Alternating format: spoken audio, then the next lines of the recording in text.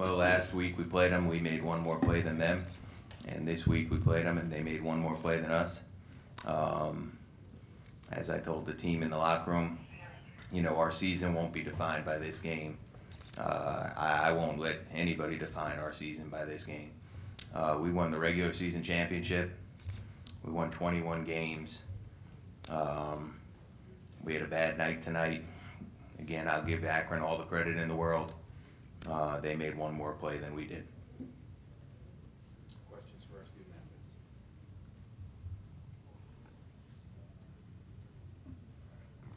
Derek, just kind of talk about the final minute there. Final couple minutes, you're up 4. They make it 3, and then you guys had several chances and just couldn't deliver. Like Coach said, they made one more play than us. We tried to fight through it, be tough, get the stops that we needed. We just didn't get the last one that we needed.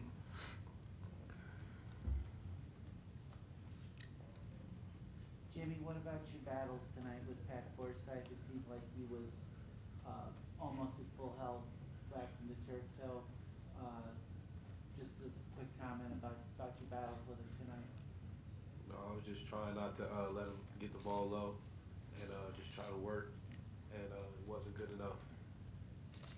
One of the keys, gentlemen, in the game was when they, about midway through the second half, Akron started to drive the ball to the basket and with some big effectiveness. Can you talk about that change in strategy that seemed to change the game and change the momentum of the game in your minds?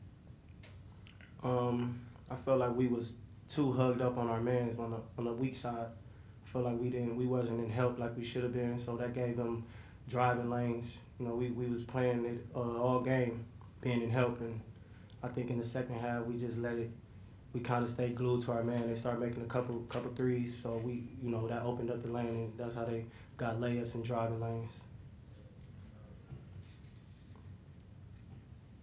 You guys kind of feel like you're up 13 late in the first half. Feel like you're in kind of control at that point. You kind of let one get away. Yeah, I think we did. Maybe let one get away, but we just gotta remember this for next year. And wish we could do it for the seniors, but they played a great year. We had a great year. We just gotta remember this. No further questions for Derek and Jimmy. We'll let you guys get back to the locker room. We'll let Coach Senderoff remain for a few more questions. All right.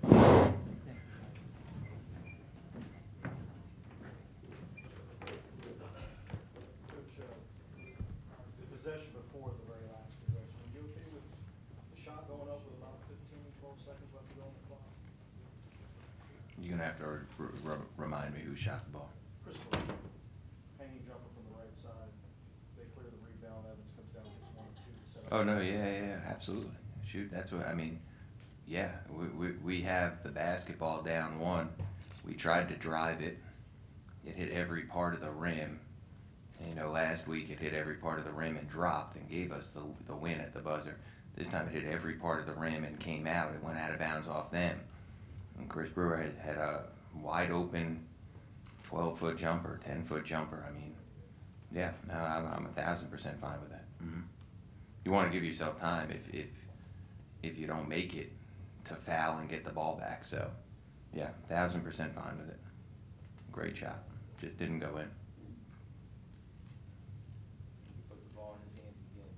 Yeah, we do it every time. Yeah, and he didn't play great in terms of the numbers. I get it, but end of the game, he's won 4 games this year for us in that exact situation. And he drove the basketball. He got to the rim the first time, and it hit every single part of the rim and just lipped out. If that, that's the game. That's the game. Sometimes it goes in. Tonight it didn't go in. We got the rebound. We ran the exact same play. They cut him off, and he had a 10-foot jumper at the elbow. Yeah. Just rewind kind of what I mentioned then, though. You're up 13. It seemed like they were kind of tired. They were having a hard time shooting the ball.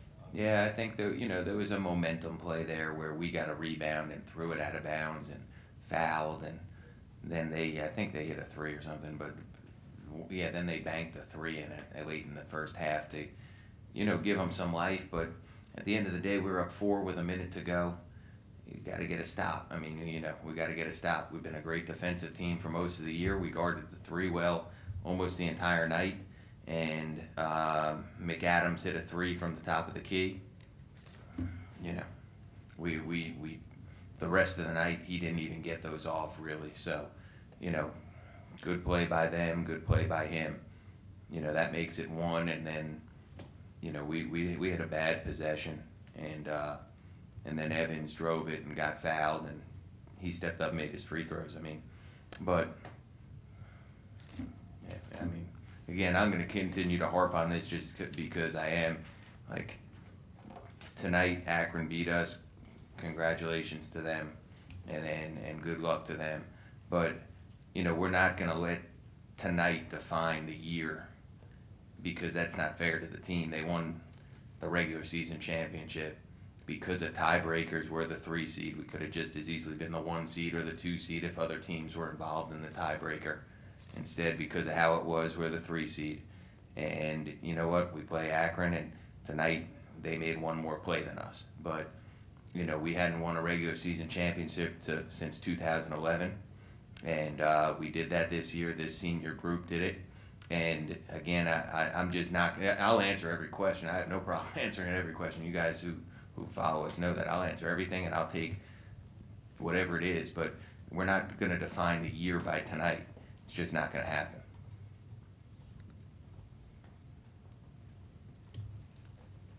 Any further questions for Coach Center? I'm sure Elton's got something. Your feelings about the format of the tournament changed? You mentioned it's a 3-way tie.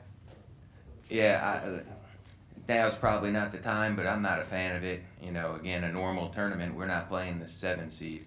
We're playing the 6 seed, right? When you're the 3 plays 6, right? But that sounds like sour grapes, so I'm not. It is who it is. You got to play who you play. I haven't been a fan of it since it started, and we've been in that bye thing 3 out of the 4 years that I've been the coach. But that's not what we should play Wednesday, Thursday, Friday, Saturday, like every other tournament. You may have hit it already. Foul trouble just jumped on you right at the start of the second. Yeah, second half, and again, last time we played them, we went to the foul line 35 times. Tonight, they went to the free throw line more than us. I'm not going to make a comment on that. I'm just going to say that that's what it was.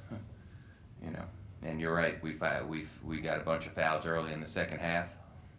And they went to the line 17 times in the second half. We fouled them once late, intentionally, to try to get the ball back. So they went to the foul line 15 times in the second half, and then we went 11.